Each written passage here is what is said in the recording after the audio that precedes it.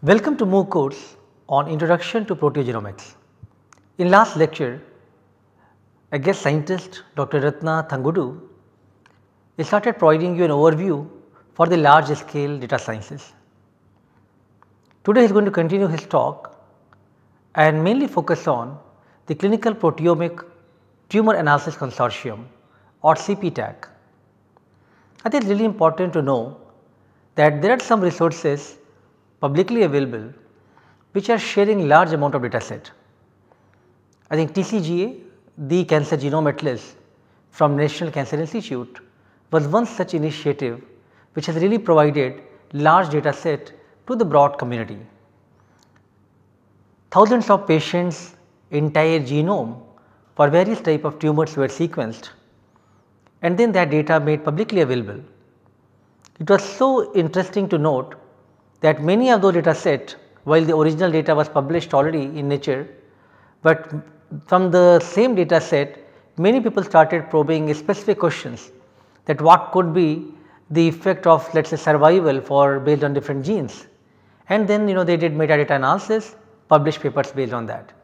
So, not only the original papers which generated data, those were published, but also many associated papers came out solely based on the data available in public repository. So, the Cancer Genome Atlas really made a huge impact to the broad community for sharing the data and making them publicly available. So, in this light, the CPTAC provides a very good resource for the community to look at the proteomics data of different tumor types. So, Dr. Ratna will talk about the common data analysis pipeline of CPTAC and Cancer Imaging Archive. Various omics data repository such as even imaging data for various cancers, genomic data from the NCI GDC portal as well as the DB, GAP. Some of these are good resources, repositories available for obtaining large data set which is already available from the very nicely done experiments using next generation sequencing as well as mass spectrometry. The huge amount of resource have been already put in to obtain these data, and now the data is made available to public for doing further analysis. So, Dr. Ratna will actually illuminate you, provide you more information about how these repositories, these resources could be accessed and what kind of features are there and how you can make use of them for your own research, in which way you can analyze the data or use the data for your various comparisons. So, let us welcome Dr. Ratna for his second lecture on the big data sciences.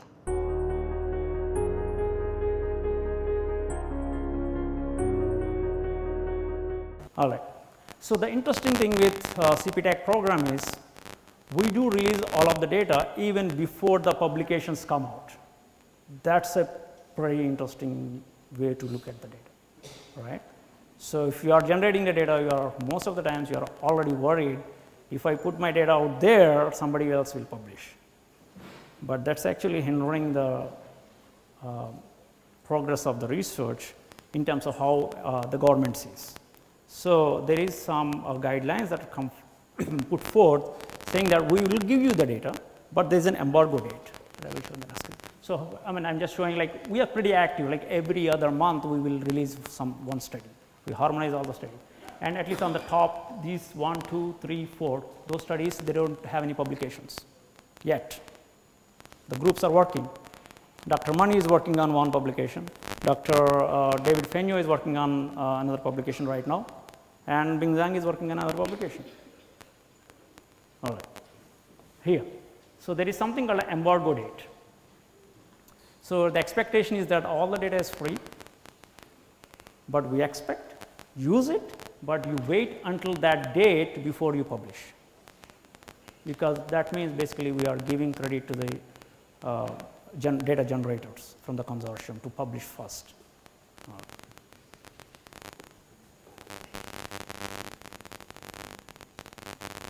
All right. So, this is the common data analysis pipeline that we run. Every piece of data that comes into CPTAC data portal, we have developed a Amazon based, Galaxy based infrastructure to run a pipeline on that. This is basically, as you can see here, it's MSGF search, and then we have a custom built protein report summary generation. And at the end, the files that I am pointing out earlier is basically identified peptides, identified proteins, and the quantitation data, and also the study sample consistency report, which is basically QC metrics. So there is a lot of information out there. So without downloading any of these raw files, you can just use this information.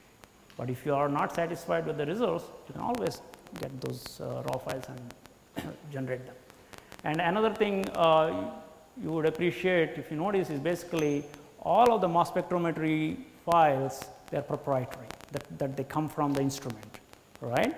So you need to have a Windows machine. There is a lot of complications how you convert them into open source. So most of the pipelines run very smoothly and seamlessly in Linux environment. So there is a bottleneck that we have to do the first steps in the Windows environment. So what we do, we follow open standards, and we make we convert all of the raw data into MZML. MZML is the re-representation of the proprietary formats in the open data formats. So all of that information is available as MZML also, and all the other information that comes as peptide spectral matches and other things, we convert them into the open source formats, MZML, MZIdentML, and so on, wherever it is possible. All right. So this is, once you are on a particular study page, you see a lot of 43 studies listed there. You can click on a study. Once you go there, so the first thing is, because it's all cancer related, patient derived, so we take utmost care to actually curate all of the data, the clinical information, and also the experimental design. So we put all that information in these files. These are just simple Excel files you can just download, but it has a lot of information that connects you to the files in here. And then we have also metadata packet, so that has all the protocol information, past protocol information, and also we have the protein reports that I mentioned earlier. So they are all packaged into one single packet that you can just download those two, for example. You don't need anything else. The bottom ones are raw files. And as you might have noticed here, it's like .R1. So what that means is we version all of the protein report results. What happens? Sometimes we find something interesting that we need to update the pipeline itself. So then we will read on the pipeline and we report the results as a new version. So always you can trace back what that means. All right. So I talked a lot about all this mass spectrometry data I showed, but where is all this other omics data? Where is the genomics data? Where is the clinical data? Where is the imaging data? So that's all CPTAC is producing. Where is it sitting? Let's see. Okay. The imaging data sits in Cancer Imaging Archive. The genomic data is sitting in GDC data portal. The other part of the genomic data, that is the SNP array data, it's sitting in dbGaP. That's a database of genotypes and phenotypes, and the proteomic data is sitting here. Excellent. So we have data from one single patient sitting in 4 different areas. So how do you connect all of that? So we are generating data. It's extremely difficult even for me to connect all the dots, and it's not helping. Right? So there's a lot of information being lost. So what to do? So Dr. Henry actually mentioned about a precision medicine initiative that came to light in the last 4 years. It's a Joe Biden's Cancer Moonshot Initiative. So as a part of that, the National Cancer Institute, it's developing a cancer research data commons. It's a big ecosystem, a theoretical ecosystem, where all the repositories here, these stacks are basically kind of repositories. So genomics, proteomics, imaging, so on, they all coexist together. So physically they are at different locations on different servers, but in the ecosystem, so they are together, and then we provide, the ecosystem provides analysis of all of the information. So now I talked only about earlier the common data analysis pipeline for proteomic data. But we will have tools, the expectation that we will have tools to analyze the proteogenomic component. And then we will have data models and dictionaries to represent the data. So that when I call a patient, I am calling that patient from all different resources at one time. All right. So then We have visualization, we have query. Basically, if you go to any portal, you have all these features. And the kind of users that we are expecting is, you see the wide variety of users we are looking at. The patients, clinicians, computer scientists, and tool developers, and biomedical researchers. So everyone's expert is different, everyone's expectations are different. So such an ecosystem trying to support so many different kinds of users, it's magnanimous effort is needed. All right. So, and then there are cloud resources. So I have all this data sitting there, but I want to analyze that data myself. So there are 100 data sets sitting. I will pick and choose 3 or 4 different data sets, and I want to analyze by myself. How will I do it? So that's where we have cloud resources. So Dr. Mani has talked about the FireCloud the other day. So FireCloud is one such resource. So you just need to have a login. You don't have to take anything other than your credit card, right? So you go there and you log in, and you have the tools existing there. This is pipeline, and you have data sitting there. Everything is there. You pick a pipeline, you attach your data, and you run the pipeline. That's it. You click a button. Only thing is, you have to understand what you are doing, but all the tools are available. That's the vision NCI has in terms of this research data commons. So already there is one NCI genomic data commons which came to light 3 years ago. So most of you might have heard about the TCGA, the Cancer Genome Atlas, and all of the data used to be available in a TCGA data portal. That is very specific to TCGA. So, but now there are so many programs coming up, NCI thought we have to bring all of this genomic data together at one resource. It's not just one program specific resource, but rather a common resource where all the genomic data will be there. So that's what they did, and right now there are about 40 plus programs. There are humongous programs. There's so much data there out there, and this is a free resource. There is no login required. And you can see there are so many different cancer types available already. So this is all about the genomic data. And then I talked about the NCI cloud resources. So Dr. Mani already talked about the Broad's FireCloud. So cloud is a public cloud. So somebody else is actually offering you services. So you don't have to do anything. You don't need to have a cluster, right? So cluster, yesterday, you're asking me, I have this much data, so I don't have any disk space. What do I do? So I buy a new disk, I will attach it, reconfigure it, and then 10 days later, more clients come and you generate more data. So what do? And there is no solution for that. So people are slowly moving towards public clouds. These are Amazon Web Services and Google Cloud. Anyone can actually have a free account. You can log in, try to explore. The good thing with that is you don't need to have a lot of informatics expertise to begin with. Don't be scared. Just go out there, see what is there. A lot of them are made as services. So I want to do this. So you click a button and you pay a price for that, it's minimal. So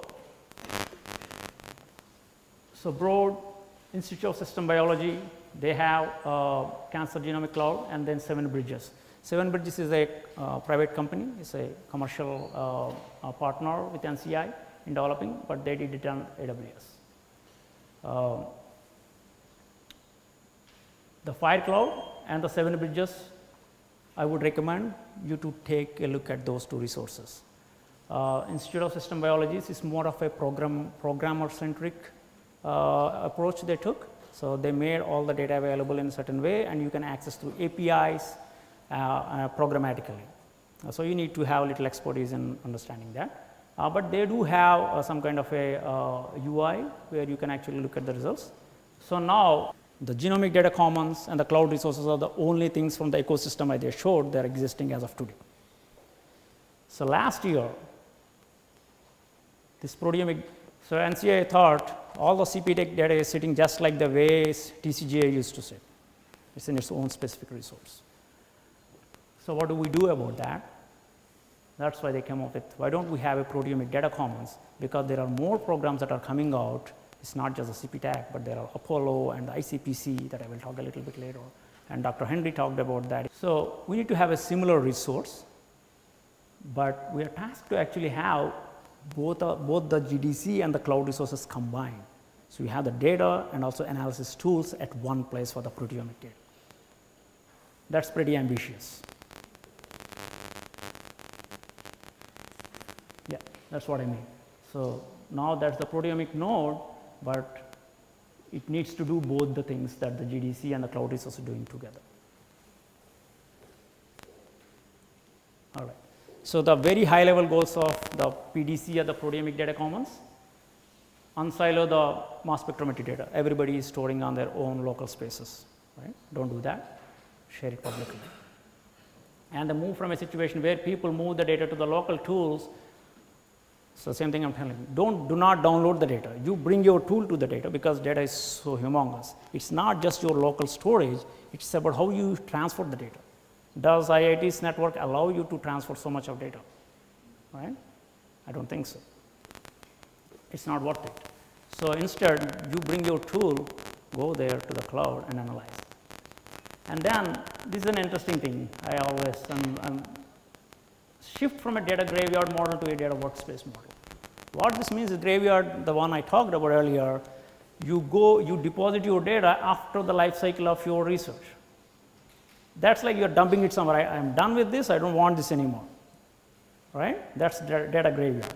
So, nobody looks at that kind of data. But the workspace model that we are proposing with the proteomic data commons is you connect your instrument directly to the workspace on the PDC.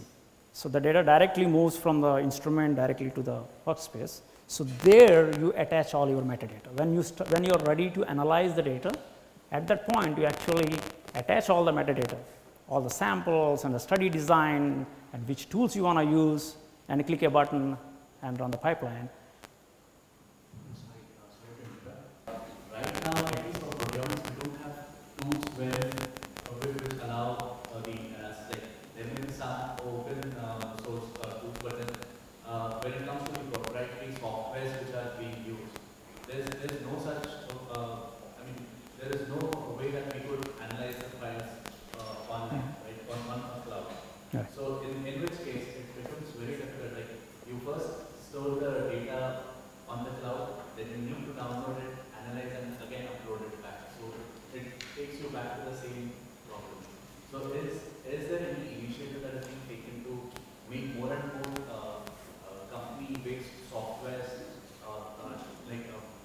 to develop any such cloud system wherein the analysis could also be done, and then there's no need for a physical drive where the data is stored? Yeah, so that's the cloud thing actually doing. So, you can, whatever the tool that you develop, you can Dockerize that. Right? So, Dockerization, maybe you have to learn a little bit about that, but basically it's not just the tool, but the environment, the computer system where it runs. You package the whole thing and put it on somewhere. It's like another database, it's called DocStore. So, once you have the tool, you can take that particular tool to the cloud and run it. Right? And like here I said, these are the high level goals. They are goals. So, we are not there yet. There are a lot of, we have to cross a lot of hurdles to reach to those goals.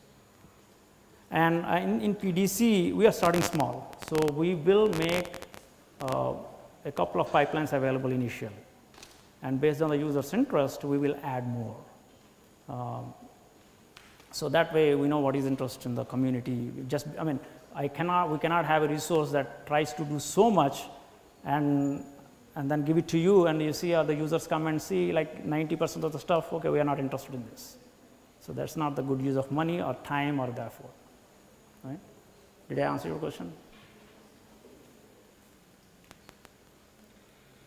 And then we have to improve the metadata annotations and ensure the data is annotated well, like the standards I was talking about.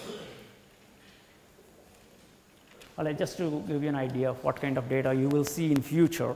So, CPTAC data, that's I already talked about them. We have Apollo and the International Cancer Proteogenomic Consortium, that's Dr. Srivastava is part of.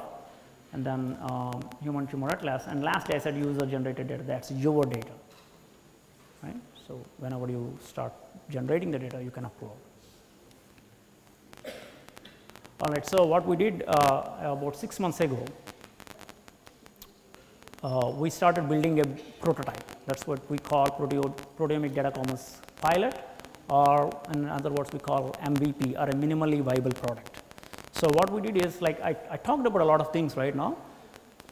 What we did is like build a minimal product and put it out there. It has some basic features that I am talking about.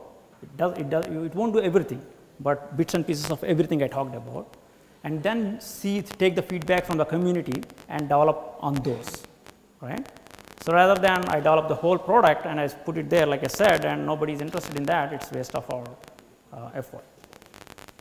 So, we will the portal, like the commons will have a data submission system, a portal where you will see all the information, and a workspace that I talked about where you can actually upload your data and run pipelines, and then programmatically or the computationally access that information through the programs. All right. What do you mean by your data processing? Like we are uploading our data and then you have different kind of data processing and harmonization. Yeah. Data processing and harmonization is the common data analysis pipeline that we run on all of the data. So, what happens like within CPTAC, so each of the cancer types is being, the data is being generated by different groups and it is analyzed by different softwares and different protocols. So, when we start putting out the data through the portal, so we are one single consortium, but we are actually providing results from so many different kinds of pipelines. So, what even when you go to the genomic data commons, so we have both these portals. What we try to do is this called data harmonization process. Any data that comes to these resources, we will use a one single common pipeline on all of them. So, it is not an ideal way, but it is one way to look at all the information on one single way. So, that is something what the PRIDE is doing, what Peptide Atlas are doing, right. So, you are depositing all the data in one resource of your publication is done, and they are running through their own one common pipeline, because when you have so much data, if it is not harmonized as per one single pipeline, it is very difficult to make sense out of it. And then that's what I call processing and harmonization, and the processing workspace is basically you would be able to run the pipeline by yourself, right. We run the pipeline as a starting step, but you want to change something, some parameters. Okay, I am not very happy with this, you want to change some parameters, you should be able to do that. So, as an example, we will have encyclopedia as one DIA pipeline, and also the DDA pipeline that I described earlier. It's just showing the software architecture of our system, and you do not have to actually spend a lot of time here, but just to give you an idea of this, this is called S3, this is a hard drive, you can say the cloud hard drive where you put all your data. So, it is scalable. So, as your data is increasing, they will just make available how much ever you want. So, there is no limitation here. The same thing, like you want more compute power, with a click of a button you can add as many processors as you want. And this thing, it is called authorization. The idea of this is basically because there are so many portals. I talked about genomic data commons, proteomic data commons, imaging, and cloud pilots. There are so many things are there, but the user has to remember all his user IDs and passwords, and how do these commons actually talk to each other if it is not a single sign-on. So, the purpose of this box is basically telling that we will have a single sign-on. Once you sign into any of these resources, so you will be able to access the data from the other resources seamlessly.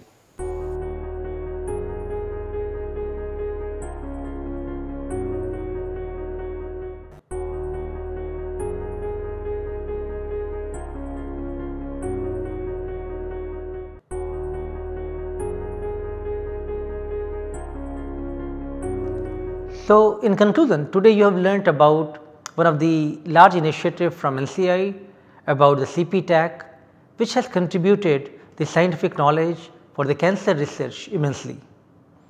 You also learnt that to obtain omics data for a single patient, you need to search 4 different repositories. Hence, the NCI has taken initiative to make a common data portal, so that you do not have to look for variety of different places to search for data, and all data could be commonly accessed from the Cancer Research Data Commons or CRDC.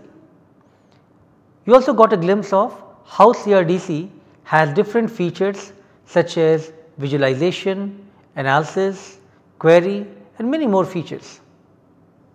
We also learnt that how cloud platform, which is being freely available to everyone, can be very useful in handling and analyzing big data or even metadata analysis. In the next lecture, Dr. Ratna will continue his talk about large scale data sciences and inform us more about different publicly available portals. Thank you.